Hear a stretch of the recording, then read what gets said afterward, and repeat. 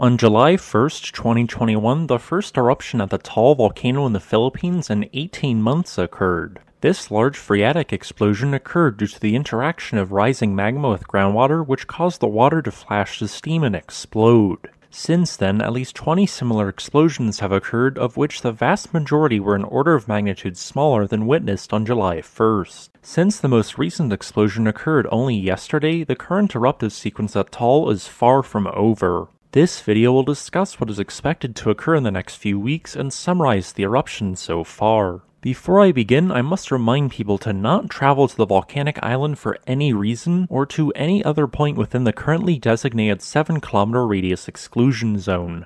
The eruption, which began on July 1st, was preceded by a strong storm of earthquakes which had been ongoing for many months since at least April 8th. These earthquakes were caused by the movement of magma beneath the volcano. The unusually large number of recorded earthquakes indicates an associated large body of magma within the subsurface. As this magma got shallower and shallower, it began to heat the crater lake on the volcanic island to blistering temperatures of over 72 degrees Celsius. Additionally, from this crater lake emerged a large volume of sulfur dioxide gas which escaped from shallow magma. On at least 21 different occasions, some lava emerged into the bottom of the lake through a vent, creating a volcanic explosion and associated series of pyroclastic flows. While these phreatomagmatic explosions have intermittently occurred in bursts of activity, the levels of emitted sulfur dioxide have fluctuated over a wide range of levels, which are still considered to be quite high. As an example, on July 4th, the highest amount of this gas ever recorded at the volcano was documented, indicating a larger quantity of shallow magma than in any other recent eruption. For some additional context, during the January 2020 eruption of Taal, sulfur dioxide levels never rose above 4,400 tons per day, which is comparable to the amount of gas measured yesterday.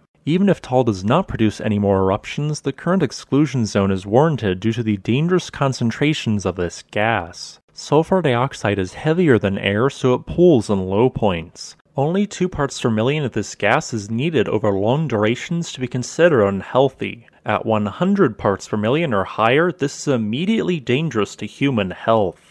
Numerous areas around the volcano currently contain the latter of these 2 concentrations. Symptoms of overexposure to this gas include the smell of burnt matches, irritation to the eyes, nose, and throat, and trouble breathing. If you experience any of these symptoms, please travel further away from the volcano. With this being said, we are not truly sure what will happen next at Taal, as the volcano has not behaved like what would be expected from previous eruptions. The long-term model suggests that a large explosive eruption will occur, while the short-term model says that small explosions will continue before eventually petering out. I am still leaning towards the long-term model, as it would be logical for a large amount of magma to cause a big eruption. Such a large eruption would likely be preceded by an increased type of earthquake called a volcanic tremor, along with the evaporation of the crater lake. Another potential warning sign would be a series of ever-increasingly shallow earthquakes, hinting at the movement of a new batch of magma towards the surface. If it reached the surface, a highly explosive eruption with large pyroclastic flows would be guaranteed.